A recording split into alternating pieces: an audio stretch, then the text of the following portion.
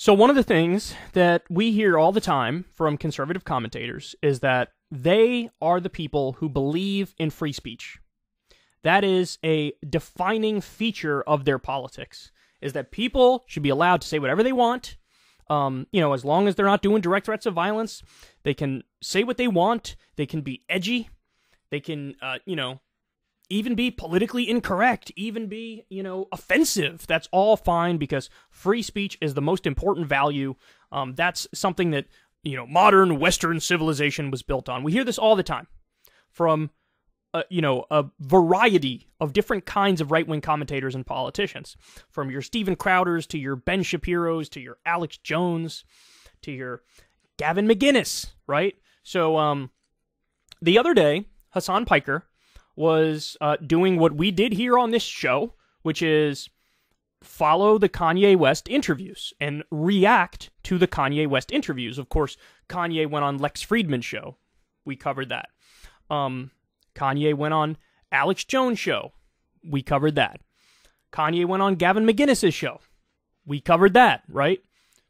Hasan Piker, same thing. And he also streams for roughly 412 hours per day. So he's going to get to like everything, every story, right? Well, he covers that. And he gets banned. He gets banned from Twitch because he covered that Kanye West interview with Gavin McInnes. What happened was he got, there was a whole horde of far-right people who, flooded his Twitch and mass flagged the video. And they claim like this, a copyright thing, you're not allowed to show this. Interesting. So, turns out Gavin McInnes, the right-wing commentator, got word that Hasan Piker was covering it, and he basically sent this brigade to falsely ban Hasan Piker with a bogus justification. Everybody knows in the commentator world, in the streaming world, there's this unspoken rule. And the rule is, as long as you are, reacting to, adding commentary to somebody else's stuff, then that's fair game. That's fair use. Like, technically, the laws on fair use are not that lenient. I think, I don't, from years ago, it was like you could play like 12 seconds or 30 seconds of a video or something like that, and then react to it. But if it's more than that, then they have a right to pull it down. So that's what the technical rule is. But the common etiquette among commentators and streamers is, no, if you are adding commentary, you could play like as much of somebody's content as you want. And in my time doing this, I've been doing this since 2012. I've never once gotten something pulled where somebody's reacting to my stuff, even if they hate me, they despise me, they're shitting on me, they call me dumb, whatever. It doesn't matter. Go ahead. You have a right to do that. It's totally fine. It's totally fair game. I'm not going to pull your stuff down. I'm not going to tell my people to go pull your stuff down. But these guys don't do that. These guys don't do that. So here's Gavin McInnes talking about this. He's talking about this on Alex Jones' show. Listen to what he says. Like Hasan Piker was showing my Ye interview on Twitch, and we had him taken down. And he goes, "But you're a free speech absolutist." And I'm like, "Yeah, I'm a hypocrite too. I don't like you. You're banned." Yeah, what are they going to do when we finally take the gloves off? Because they've been using lead pipes and daggers and machine guns on us. We've been fighting them with big old gloves. What are they going to do when we take the gloves off?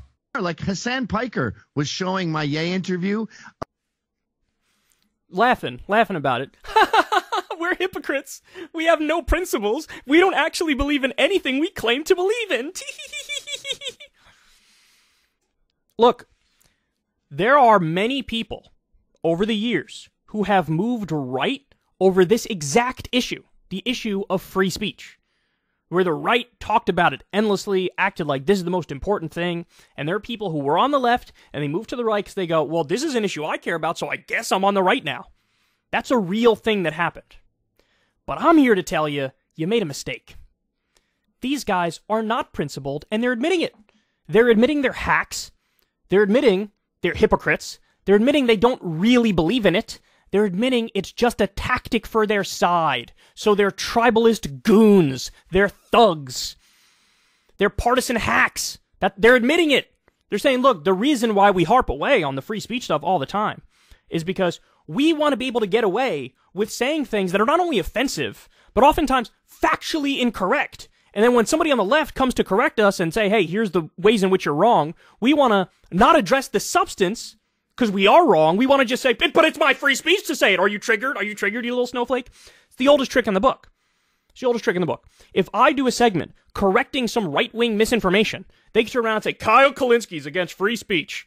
Well, hold on now. I've been consistent from day one. I never call for anybody else to get banned unless it's like a direct threat of violence or something to that effect. Ever. So, no, I'm not saying your stuff should get pulled down. I'm saying you are factually wrong, and here's why you're factually wrong.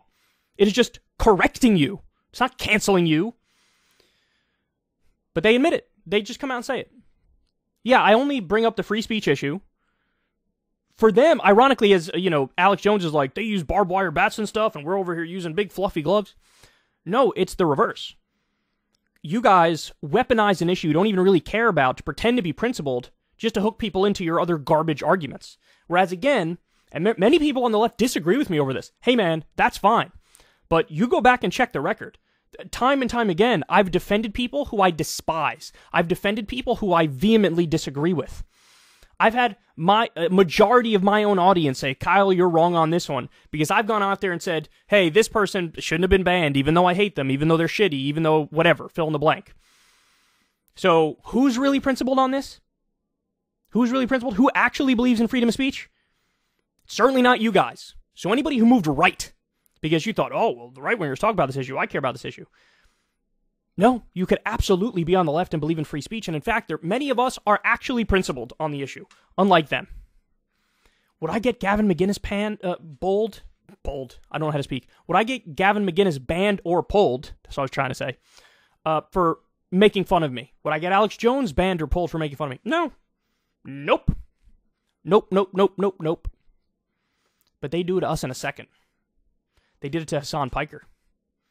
So let's see. Who knows? They might try to pull this video down. Because again, I'm playing Alex's shit. He might try to pull it down. Who knows? But, the way to defeat these goons is to show them for what they are. Charlatans. Frauds.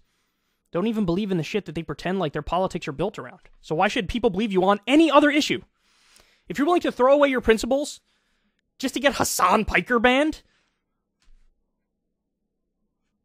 what other principles are you willing to totally toss to the side? It says so much, and this has happened with so many of these right-wingers.